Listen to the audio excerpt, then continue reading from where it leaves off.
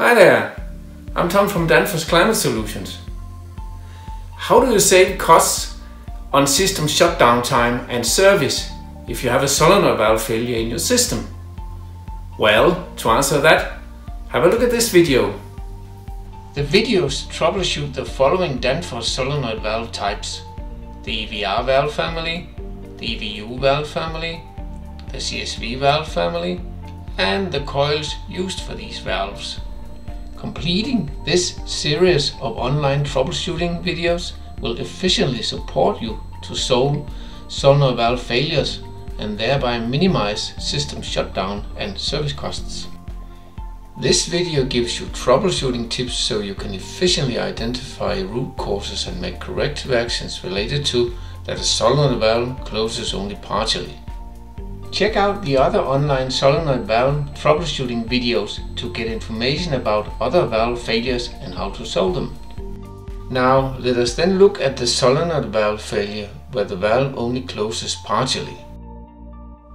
This valve failure is related to both a solenoid valve type normally closed, called NC, where the valve is forced closed by a spring and is open when energizing the coil, as seen here, and valve type normally open, called NO, where the valve is forced open by a spring and is closed when energizing the coil, as seen here. Now, since the solenoid valve is partially closed, we can assume that the supply voltage and coil wiring are okay and that the coil function is also okay. We can therefore disregard this as a root cause of valve failure. So here you see an overview of possible root causes related to the solenoid valve only closing partially and how to solve these failures. Let us go through them step by step. Now, if there seems to be back pressure acting on the valve outlet, then change the process and/or system layout to avoid this. And maybe install a check valve after the solenoid valve if possible, as seen here. This to ensure correct closing of a solenoid valve. If the system conditions cannot be adjusted to ensure that the valve can close, then, if possible, replace the valve with another type and/or size to meet the given system condition. Now, for a manual stem version solenoid valve, if the manual stem seems to causing the valve not to close, then check if the manual stem is activated. If this is the case, then manually rotate the stem to deactivated position. Now, if there seems to be a dirty and/or blocked valve armature or servo piston causing the valve to close only partially, then the first step is to check the movement of these two valve parts. Remember to disconnect the supply voltage to the coil before removing it from the valve. You can check the armature movement without taking the valve apart, this by using the Danfoss magnetic valve tester code number 018F0091, which is available from Danfoss product store. Here you can see how to use it to check the armature movement.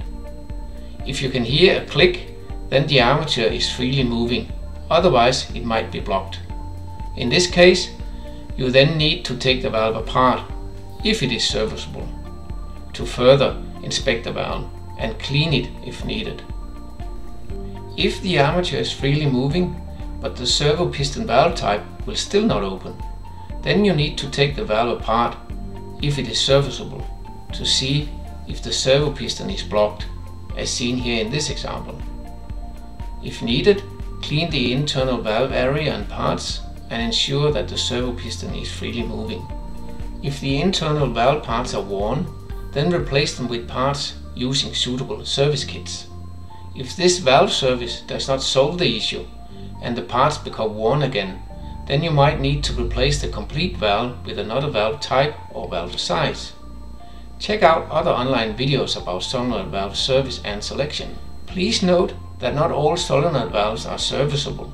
Here you see an overview of serviceable and non-serviceable solenoid valves. Serviceable valves with malfunction can be serviced by using suitable service kits. Non-serviceable valves with malfunction will need to be replaced by new valves. Now, if there seems to be damage, corrosive or maybe missing valve parts after earlier service causing the valve not to close, then the first step is to take the valve apart as seen shortly here. If it is serviceable, inspect the internal valve parts, replace worn or missing parts using suitable service kits, as mentioned earlier in this video. Check out other online videos about solenoid valve service. Next step is to compare the actual system pressures and temperatures with the technical data of the valve being used. If the system data exceeds the valve data, then you should replace the complete valve with another valve type which can meet the system conditions. Check out other Danfoss online learnings about solenoid valves for this purpose.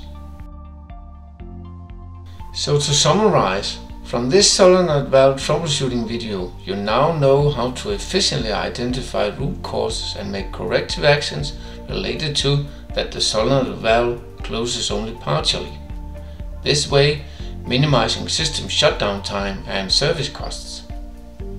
Please search for the other online solenoid valve troubleshooting videos to learn about relevant valve failure root causes and how to solve them with suitable corrective actions.